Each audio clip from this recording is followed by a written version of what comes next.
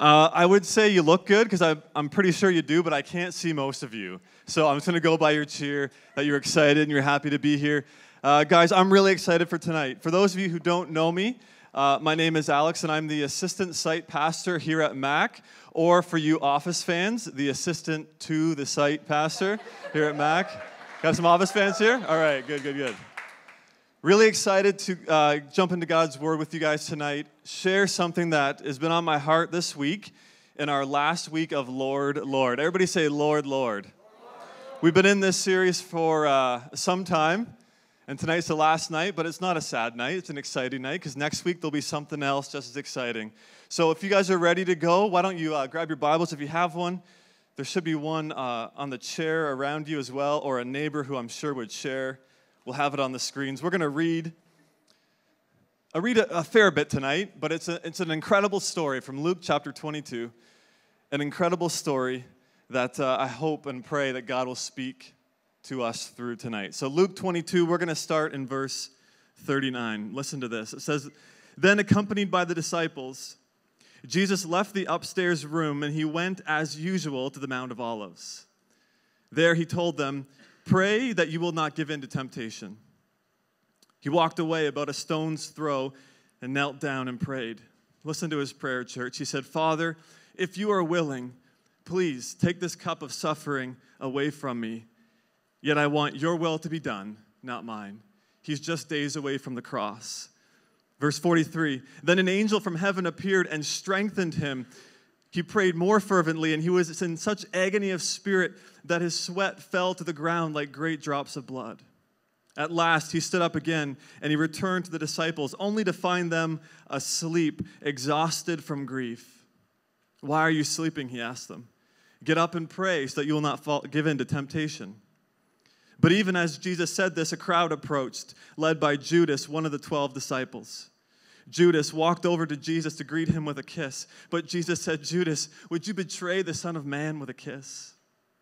When the other disciples saw what was about to happen, they exclaimed, 'Lord, should we fight? We brought the swords.'" I love it. They're so ready to go.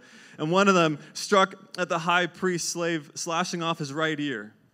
But Jesus said, 'No more of this.' He touched the man's ear and he healed him. Then Jesus spoke to the leading priests, the captains of the temple guard, and the elders who had come for him. 'Am I some dangerous revolutionary,' he asked, 'that you would come with swords and clubs to arrest me? Why didn't you arrest me in the temple? I was there every day.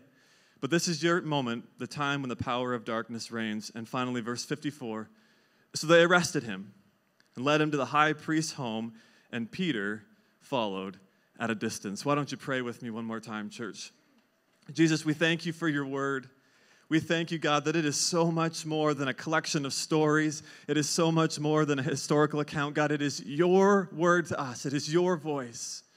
And Jesus, we believe that your word is alive and it is active.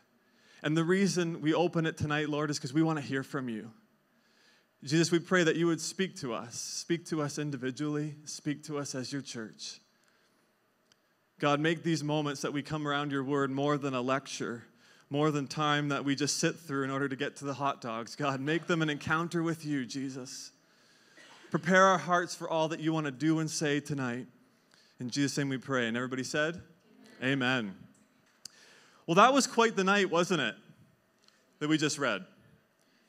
I want to give a little bit of context to what we just read, because it's an incredible moment that I believe we can learn from in big ways. So this night, before Jesus even begins to pray, this night started in a very familiar way. It started around the supper table.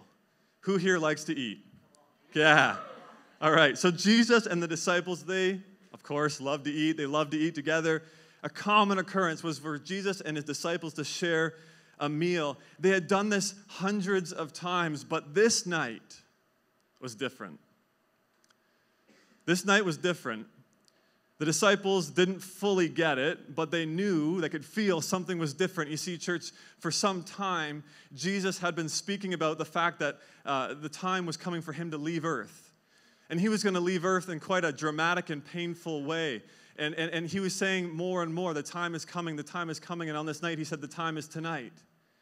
And the disciples didn't fully get or understand what that meant, but they knew that this is happening tonight. And it was in this moment, this dramatic, emotional, tension-filled moment around the supper table that Jesus gives them what we're going to celebrate tonight, communion, the Lord's Supper. It's this incredible symbol of his love and his promise, what his sacrifice for us would mean, new life. But right after he gives them the Lord's Supper, guess what he does? He says, okay, guys, so tonight's going down, and you're all going to fail me. I don't know if you've ever been to an awkward dinner party before. Again, back to the office. But I mean, can you imagine? Jesus, we're not going to fail you. He said, one of you, speaking of Judas, as we know, you're just going to outright betray me for a small payment of money. Another one's going to deny me a couple times, but all of you, you're going to fall away on account of me. And in that moment, Peter, as he so often did, if you read the Gospels, Peter's always the one to speak up. Do you remember what Peter says? He said, no, Lord, not me. Not me. I promise you, Jesus, I'm ready to go to prison with you. I'm even ready to die with you. You can read that earlier in verse 33. Fast forward a few hours after supper, now to the story we just read. Jesus is in the garden, the time was coming, and with Peter's bold words still ringing, the moment arrives. Do you know what I mean by the moment?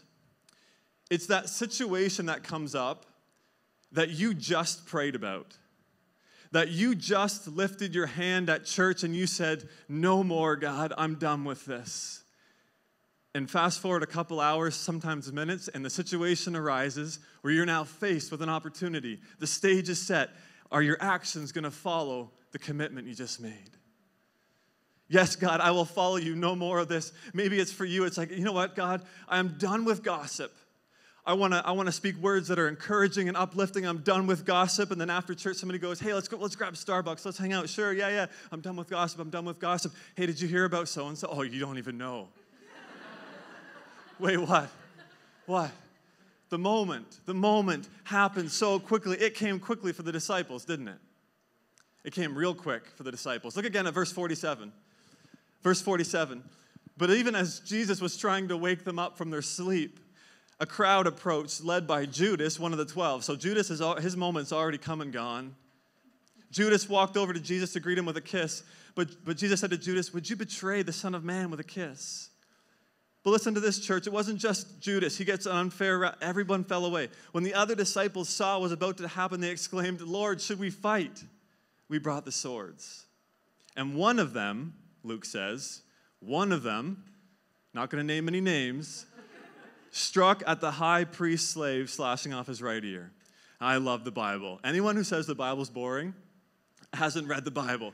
Because if you read this story in other accounts, for example, John, okay? Luke says one of us took out a sword and did something stupid. John goes, that was Peter. Yeah, that was Peter. I'm not even kidding. Guys, look it up tonight. It's hilarious. He's like, Peter totally took out his sword and cut off his ear. I don't know if Luke just forgot or just trying to cover up his buddy, but John and Peter were a bit closer. It's like, dude, that was you. Admit it. It was Peter. In many ways, I read that, church, and I go, you know what? Part of me likes Peter. He's the kind of friend you want. You know, he even though it's so dumb and you're not going to make a difference, some commentators believe, guys, that there was hundreds, if not 1,000 people here to arrest Jesus, one man. What's Peter going to do? That's one ear, okay? We got 2,000 more to go. He's so passionate. He wants to, doesn't he? He's trying so hard, but he's so misguided. Don't you get the impression that the disciples are not aligned at all with what Jesus is trying to do? You see, church, he was trying to give up his life, and the disciples were like, how can we prevent it? And Jesus was like, I want you to pray with me. I'm trying to do something else here. I'm thankful for them, the disciples, and their example, because I can relate to that. We can relate to that, can't we? They're often lack of alignment. Jesus is here and they're over here. I can relate to that. It's exactly what Robin's been talking about this entire Lord, Lord series. It's based on that question that we heard every week when Jesus said, why do you call me Lord? Why do you say I'm your Lord, but you don't do what I say? He's talking about alignment, wasn't he? He's talking about what it means to follow him. It means more than just good Christian talk. It means aligning your heart, your life, your will, your emotions, your hopes and dreams under his authority. He's talking about alignment, not just learning the culture and being able to talk the talk, but actually come under God as your authority and say, whatever you say, God, your will be done in my life. You speak, you guide, you direct me. That's been a strong but life-changing invitation that we've heard over the past few weeks. And yet, we can relate to Peter, can't we? We get it. We're with Peter. We see ourselves in him. We look at that and we go, I get it, Peter. I'm the same way. I hear what Jesus says. I know what he says. I even know what it means for my life, and I want to do it. But when the moment comes, so often what happens in that moment is my voice wins out over God's voice, right? I can hear it, but I want to go my way. I want to be Lord. That's us. It's a lot easier to fight for Jesus and to fight, to attack, to get into debates on Facebook and fight for Jesus than it is to die for him. Even Paul struggled with this. I'm going to read part of Romans 7 tonight. I hope it's okay. Listen to this because I find it hilarious and also really close to home. Listen to what Paul says. He's just venting one day in a letter. Romans 7, verse 19. He's talking to a church and he goes, I want to do what is good, but I don't. I don't want to do what is wrong, but I do it anyway. But if I do what I don't want to do, I am not really the one doing wrong. It's sin living in me that does it. He said, I've discovered this principle of life that when I want to do what is right, I inevitably do what is wrong. I love God's law with all my heart. I want to do it, but there is another power within me that's at war with my mind. This power makes me a slave to the sin that is still within me. And then he gives the line that we often say to ourselves, oh, what a miserable person I am. Who will free me from this life that is dominated by sin and death? Oh, Paul, it's going to get better. Tell Paul it's going to get better. It's going to get better. I know and I want to, and yet so often I can't or I don't. So 2 years ago, I can't believe it's already been 2 years. It feels like it was yesterday, but 2 years ago, my wife, Rachel, who's here somewhere tonight, I think. Oh, right in the front. Wow. Hey, guys. My wife, Rachel, spent over 40 days in the hospital over the course of a couple months. And for most of the time, we had no idea what was wrong, but she was extremely sick. And when I say extremely, I mean like almost tragic at one point. I think we had 4 trips to the emerge, a couple in an ambulance. And if you've ever been there, either the one in the ER or the one waiting in the waiting room for the loved one, you know that it's one of the worst experiences you'll ever have. It's one of those seasons, though, as Christians, we talk about, if that comes in my life, I'm going to stand with you, God. I'm gonna weather the storm knowing that, Jesus, you're in the boat, and I'm going to praise you, and I'm going to be joyful and trusting. I'm here to tell you, church, that was not me over those 40 days. I remember this one time, I wrote this in my journal because I was trying to write a sermon on this exact story that we're talking about tonight. And it was day 12. Little did I know, we still had a long way to go. But I remember writing in my journal, I remember saying, I wish I could tell you that for all 12 days, I've been at peace, trusting, reasonable, responding like Jesus would. But I wonder if I'm any different than the disciples who scattered and cracked under pressure. Now, just a real quick side note, Rachel's here and healthy, and her health is a testament to God's will. So I got to tell you the story sometime, but let me just say that, I'll give you a teaser. Anytime that a specialist, one of the smartest people in our city, in our province, says, hey, I have good news, but I can't explain it, we go, we can, because we prayed, and it's our God. So her health is incredible, and it's an amazing story. But in those 40 days, church, it was one of those experiences where I said, I wish I could tell you I was aligned with what God wanted me to do, but I was over here saying, God, no, this is too tough. I'm Lord. I'm going to respond the way I want to respond. We get it. We've been there. The truth is, this life of following Jesus, it requires alignment, our lives under the authority of God. But too often, what do? We keep God right here on the side because that's how we were raised, and it feels good, it's comforting, he's close by if we get into trouble. We keep him on the side, but we don't come under his authority. We don't give him the space to say, no, Jesus, I want what you want in my relationships, in my identity, in my finances, in my career, in my sexuality. We keep him over here for when things go wrong, but we don't come underneath his authority. The problem is, the reason is, because it's hard, isn't it? It doesn't happen automatically. Has anyone else been sitting here these past few weeks hearing Robin go, why do you call Jesus Lord and you don't do what he says, and you want to respond, because it's hard? It's not easy. The problem is, church, more specifically, we often only worry about this alignment with God when we're in that moment, on the spot, when the storm hits, when the temptation comes, and at that point, it's way too late. When the moment comes, when the heat's applied, when Judas the betrayer is walking across the garden, it's too late. Because, church, when that happens, your usual comes out. Whatever you've been building, whatever you've been practicing, whatever you've been developing in your relationship with God, that comes out. And so if you wait till the mob arrives and you see Judas the betrayer, what's going to happen? Alignment with God's will isn't happening. What does Peter do? Let's fight. This is self-preservation. We're going to get back at him. He hurt us. Church, if you wait until Saturday night at the bar to align with what you know God's wanting you to do, it's not going to happen.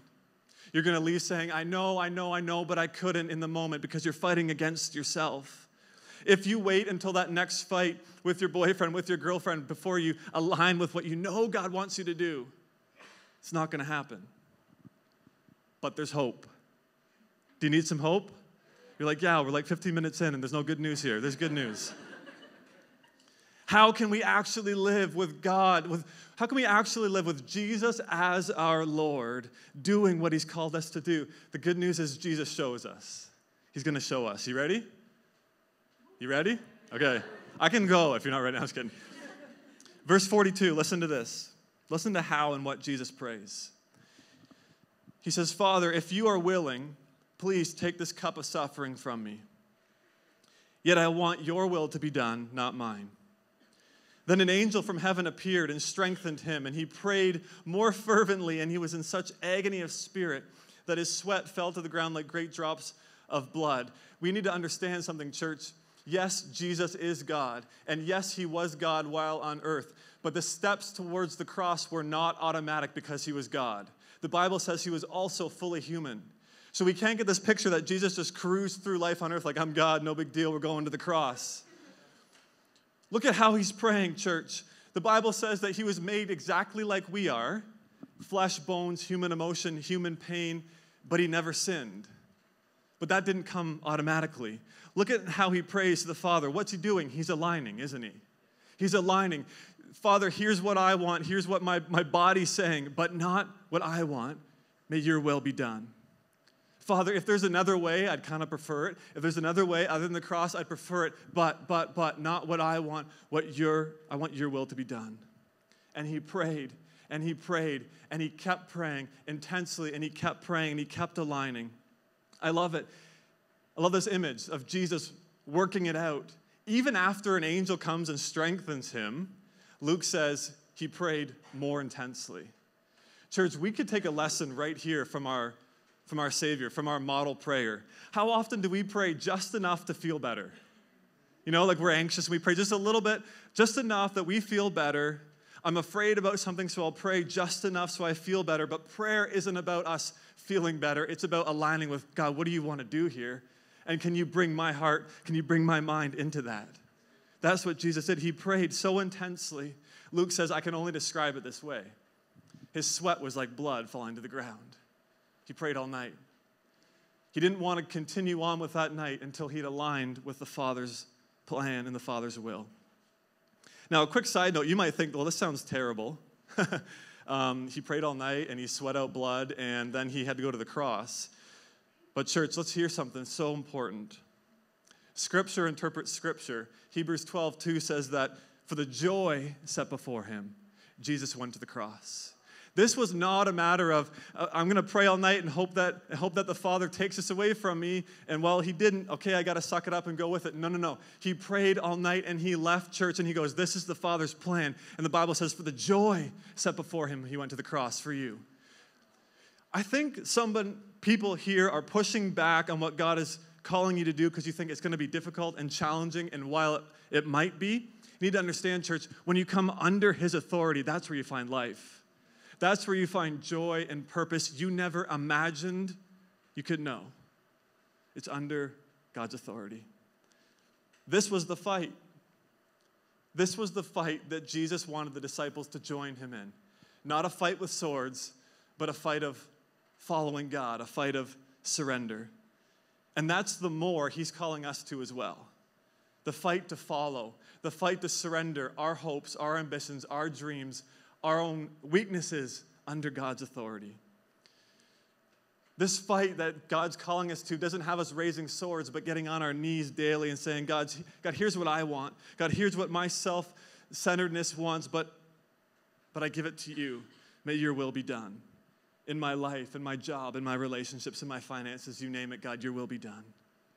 Church, I believe as much as our singing and our praise of worship honors God, I believe this is the greatest sound of worship we can give.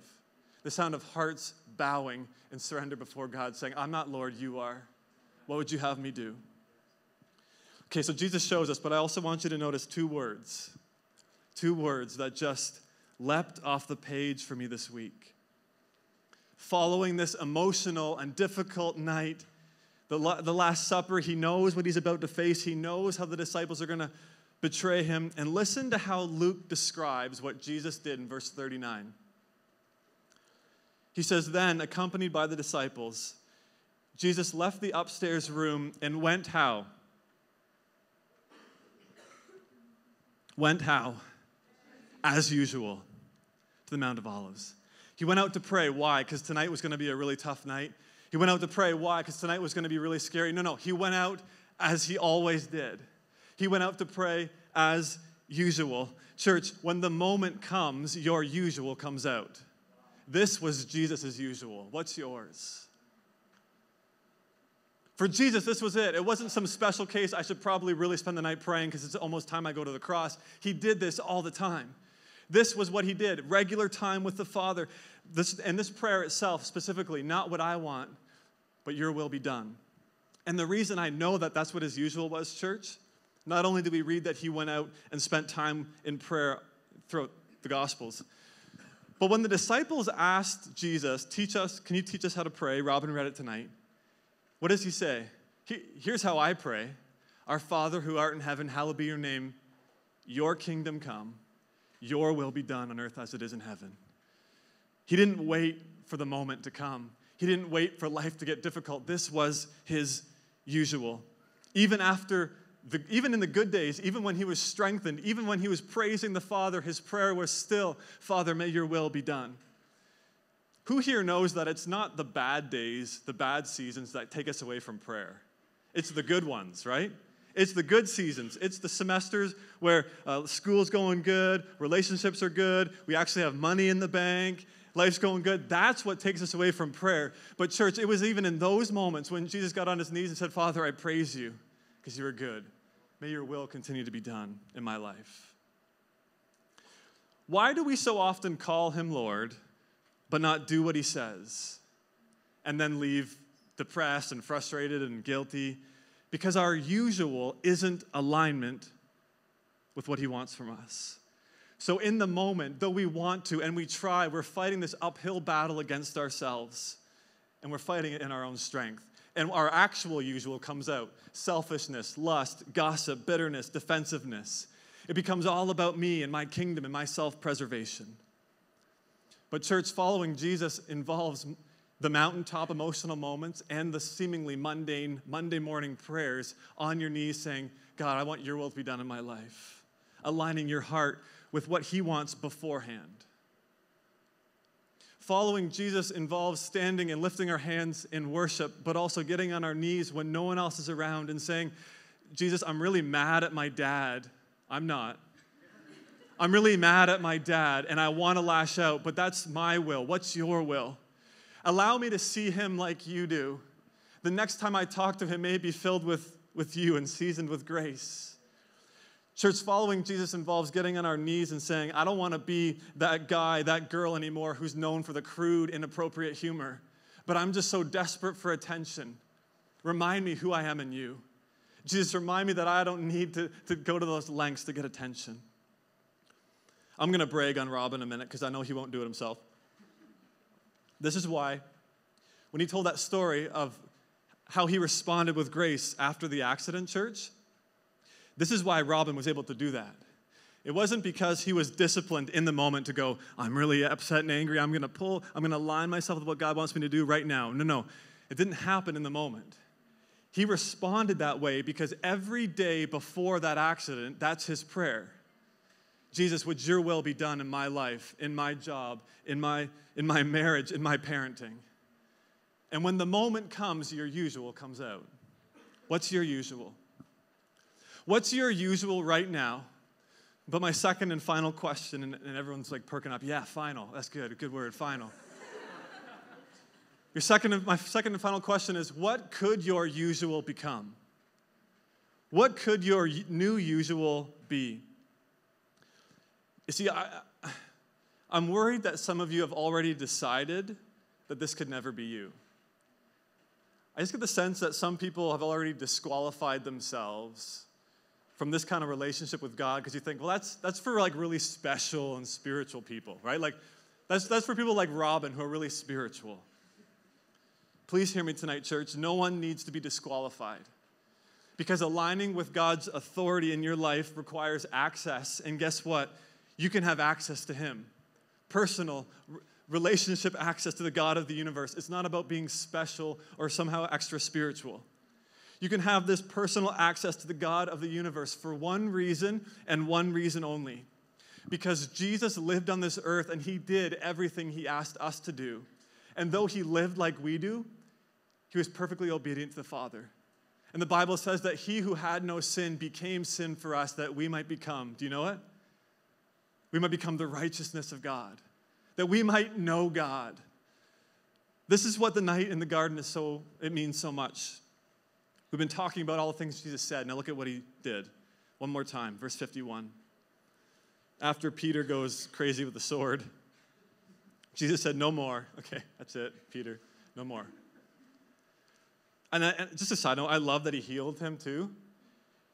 Maybe someone's like, I've just done something so bad. Guess what? Jesus heals it.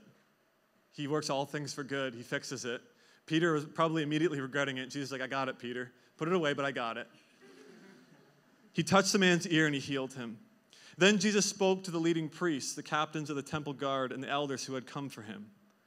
Am I some dangerous revolutionary, he asked, that you would come with swords and clubs to arrest me? Why didn't you arrest me in the temple? I was there every day. But this is your moment, the time when the power of darkness reigns. So they arrested him. Now he's one step closer to the cross. Let's not get this wrong, church. Jesus didn't simply come to terms with the fact that, oh shoot, Judas betrayed me, he tricked me, I'm overpowered, I should probably just call it a night. He wasn't outsmarted, he wasn't overpowered, because you see, the thing is, he wasn't there fighting to save his life. He was fighting to lay it down. That's our good shepherd. The good shepherd lays down his life for the sheep. And you know, as I watch these events in the garden play out, I can't help but hit pause and go back in time to the book of Genesis to another story. Because it makes the story just so powerful. Again, I love the Bible. It's so awesome. Anyone who says the Bible's boring, you're boring. Read it. I stole that. There's a story, though, of another father-son, Abraham and Isaac. And this is a cool story for many ways, but one of them is that Abraham and his wife Sarah, God told them one day, he said, Abraham, I'm going to make you the father, the beginning of a nation of people that I'm going to call my own. And Abraham's like, cool. But like, I'm old, and my wife's, not old, but like, Father Time's against us. We don't have any kids. So God, how are you going to do this, like making me a father of many nations when I don't have any kids and the biological clocks are ticking? And God says, don't worry about that. I'm going to give you a child. And again, I love the Bible. Sarah's in a tent and she starts laughing. Honestly, this happens. She starts laughing and God goes, why are you laughing? She said, I didn't laugh. And God said, yes, you did laugh. I'm going to give you a son. I'll be back this time next year. He said, I'm going to give you a son, a child of promise, and you're going to name him Isaac. Long story short, they make a mistake. God still comes through on his promise because that's our God. And he gives him a son, Isaac. When Isaac was about 10, 11, 12, one day God said to Abraham, okay, Abraham, that son that I gave you, the son you love, your only son, I want you to sacrifice him to me. Can you imagine? No, you must be hearing this wrong. I want you to sacrifice Isaac to me. Just like, at this time they would sacrifice an animal as a form of worship to God. So Abraham says, okay. Begins to make his way up the mountainside with his son, Isaac carrying the wood for his altar, and Abraham carrying, the Bible says, fire and knives. They make their way up the mountainside, and Abraham builds the altar, and Isaac's starting to look around and go, Dad, what's going on? And he actually says these words that are absolutely amazing. He said, Dad, where's the lamb? And Abraham says, God himself will provide. Abraham goes through the unthinkable of tying his own son to the altar.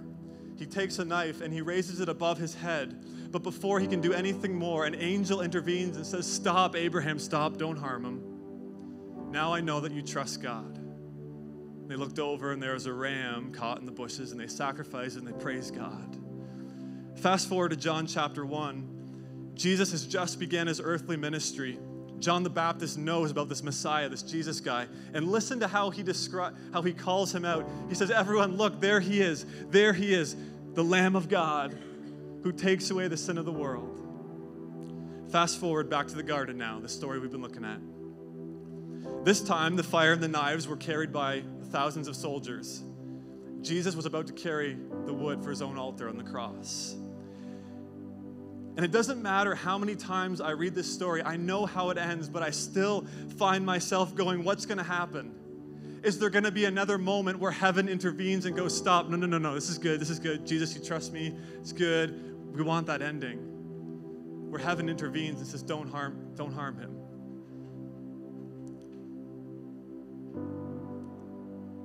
Jesus could have called on heaven to stop this whole thing, church. He wasn't overpowered. One word, and that garden would have been filled with an army of angels that no humans could have withstood. But the order never came. It was silent. And though it was silent, make no mistake about it, it was an answer to prayer. It was an answer to Jesus' prayer. Dad, if this is the only way, then I want your will to be done. It was an answer to prayer, church, because this was the plan. This was the plan with you in mind, with me in mind, with all humanity in mind. Talk about Jesus doing what he's asked us to do. Love your enemies. He was doing this for people who were arresting him and about to kill him, for all of them. So church, I need you to hear this tonight. Jesus sacrificed everything for us, even for those who would never accept him. So whoever you are, whatever you think you've done, wherever you've come from, you need to know that you can be brought back to a personal relationship with the God of the universe, not because you're good, but because Jesus was, and he gave it all up for you. He who had no sin became sin to give you the gift of life. New life. Life with him. Let me close with this. Listen to how Paul closes that. When he called himself miserable man, listen to this. We told him it was going to get better. Verse 25, he says, thank God the answer is in Jesus Christ our Lord. Amen? So you see how it is, he says, in my mind, I really want to obey God's law, but because of my sinful nature, I'm a slave to sin. But now there is no condemnation for those who belong to Christ Jesus. And because you belong to him, the power of the life-giving Spirit has freed you from the power of sin that leads to death. The law of Moses wasn't able to save us because of our weakness, of our sinful nature. So God did what the law could not do. He sent his own Son in a body like the bodies we sinners have. And in that body, God declared an end to sin's control over us by giving his Son as a sacrifice for our sins. He did this so that the just requirement of the law would be fully satisfied for us who no longer follow our sinful nature, but instead follow the Spirit. How good is that? Church, what is your usual? And what could it become? Is it time for you to begin to fight to follow, to fight to surrender? Why don't we pray together? As you take a moment with your eyes, every eye closed, just in response.